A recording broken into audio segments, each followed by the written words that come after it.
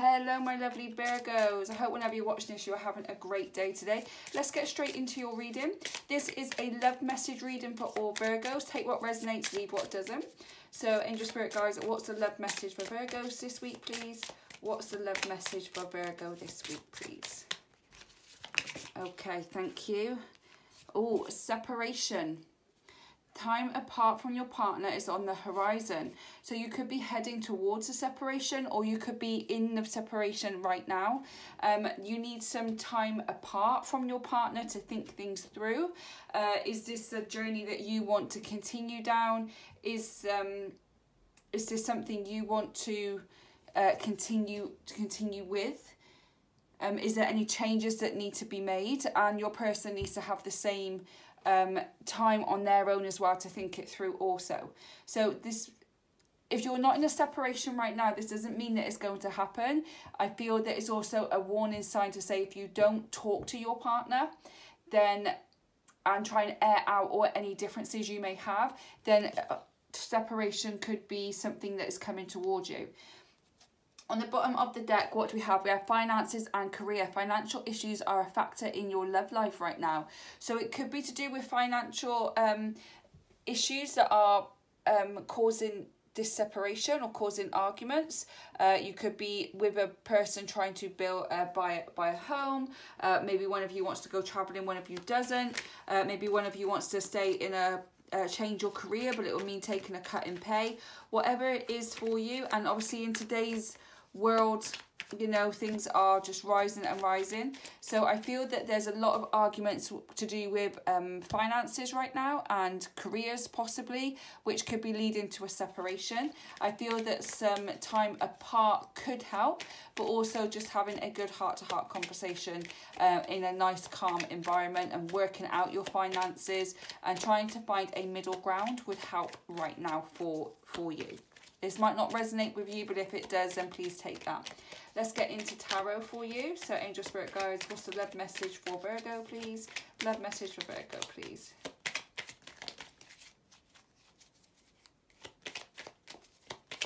Okay, thank you. Right, we have the Empress. Okay. The Four of Swords. And the Two of Swords. Yes, okay.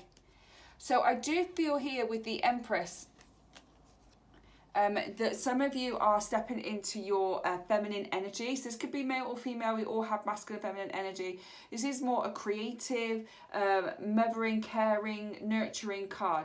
So I feel that you're standing in your own power, that you want to create something with your life. You want to do something with your life, but you might not be supported by your person. You might be disencouraged rather than encouraged by your person. You are kind of standing up for yourself a little bit. You're standing on your own 2 feet and you're going for the things that you want to go for, but it is causing friction in your relationship right now. Now we do have the Four of Swords and we also have the Two of Swords here. So there's a lot of air energy. So it could be Libra, Aquarius or Gemini that you're dealing with. So with the Four of Swords, this is a chance to spend some time contemplating which direction you want to go in. I feel for some of you as well, it's direction of what, it's deciding which direction you want to go, as well as deciding a direction the relationship's going to go. So I feel because you've got the Empress here as well, it's like you want to do something a bit more independent. You want to do something a little bit more for you. You're fed up of going to the daily grind maybe. And you just want to do something else. But by doing that, you're going to be putting a lot of strain and pressure onto the relationship. And I feel that the Four of Swords here is asking you and your person to take some time out and contemplate where you both want to go individually and whether that matches up together. Because as we get older, we grow, we evolve, we have different interests, we want our life to go in a different way. The life I wanted my life, the way I wanted my life to go when I was 20 is a lot different nearly 20 years later. A lot different. Things happen, life happened, tragedy happened, children came along, you know, things things are different, so therefore we're not in the same place we may have been when we first started dating our person. So I feel that you need to contemplate where it is that you want to go, and then how that can help the relationship move forward. And then you've got the Two of Swords as well, so there is some big decisions that need to be made. You need to take the blindfold off and make the decision, or I also feel that could be the energy of your partner. It's about seeing the reality. Rather than make a decision in dream world, you need to make a decision in reality. So as you can see there, she's got her blindfold on with the sword crossed over her chest, like she's protecting herself. You know, but if I don't worry about it, if I don't think about it, if I don't talk about it, it will go away. It's not going to go away. It's just going to get bigger and bigger and bigger until it just explodes. So this is a chance for you. You know what you want out of life. Contemplate where you want to be and where you want the relationship to be. And then you need to take the blindfold off and face reality and make decisions that's going to be best for you. So let's clarify the cards on the table. Okay, thank you. So under the Empress, we do have the Lovers card, we have the Ten of Swords, and we have the King of Cups. And on the bottom of the deck, we have the Four of Cups. I feel that you're in this place, like here's your Three of Cups here. This is where you are. You're just doing the daily thing, normal daily life, getting up. It's like Groundhog Day. You know, we get up, we sort the kids out, we get them to school, come home, work, or we go to work, or whatever it is that if you work from home or work in a office or whatever it is that you do. But really, you're just daydreaming about something else. This is your daydreaming. You're daydreaming what it is you really want out of life. You're just focusing on this Four of Cups rather than this, and it's getting to the point where this is getting bigger and bigger that you're going to explode. You need to do something more, but your partner isn't supporting you in it. So under the Empress, we do have the Lovers card. So you are getting creative with your life, and you are very happy in your relationship with your person.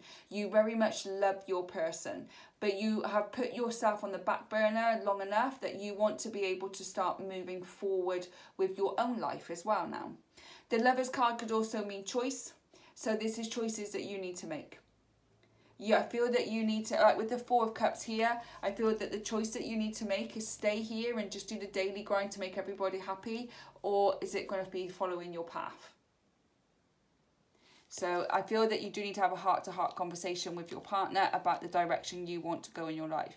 So you've got the Four of Swords here and the Ten of Swords. So there is strong air energy here. So you've got the Four of Swords here, which is, as I said before, is about taking some time out, rest, recover, contemplate where you want to go in your life. The Ten of Swords is about you completing something.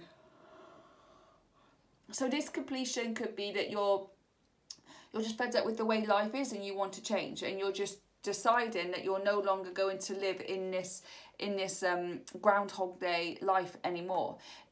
You know, I feel that with the Ten of Swords, it's the end of a painful cycle. So for some of you, it could be a separation that could be painful.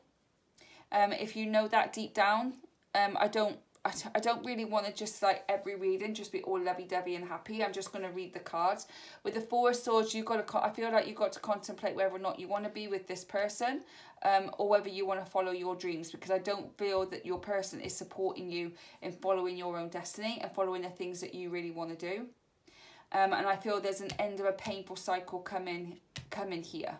So this could be the end of a relationship, it could be the end of a job, it could be the end of anything that's resonating with you, but there is an ending coming, and this is why you have to take some time out to contemplate whether you want this ending to happen now or whether you want it to drag on. Now you've got the Two of Swords with the King of Cups. So like I said before, the Two of Swords is for you to take the blindfold off and to face reality and make decisions with your eyes wide open rather than your eyes shut. The King of Cups here is also saying you need to get your emotions in balance. So the King of Cups is very emotionally balanced. He knows when to bring his emotions in and he knows when to hold them back. I don't feel like he's played for a fool at any point when it comes to his emotions. He knows when he needs to use his logic and he knows when he needs to follow his heart. And I feel this is what you need to do, Virgo, is to actually decide whether you want to follow what you should be doing or whether you want to follow your heart. So let's get a Lover's Oracle card for you and see what the cards have to say.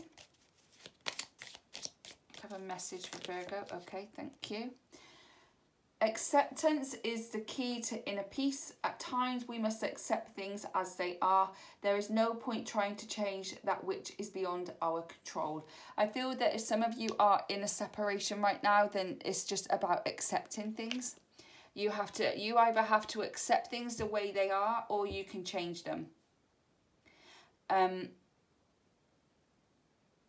It's like trying to change your partner's mind to support you. It's just, you know, it might not work. It's just sometimes you just have to accept the fact that they're not going to support you. But then do you choose to follow them, or do you choose to follow your own path? On the bottom of the deck, we have deep in your heart, you already know the answer. Do what feels right. I feel the angels are telling you here to follow your heart. Even if it doesn't feel nice to start with, following your heart here is the most important thing for you. Okay, let's get an angel answer oracle card. So think of a question you'd like to ask your angels and we'll pull a card for you. If you like the reading today, don't forget to hit that like and subscribe. It will really help grow the channel and reach more people that may need to see this reading today. If you would like a personal reading with me, then please do have a look in the description box below. My link to my Etsy shop, RM Tarot, is where you can book a reading. I've also got a link down below for my TikTok, so if you are on TikTok at all, please do go and give me a follow over there. And if anything is resonating with you today, then do drop a comment in the comment box below. So, angel spirit guys, what's the answer to Virgo's question, please? What's the answer to Virgo's question, please?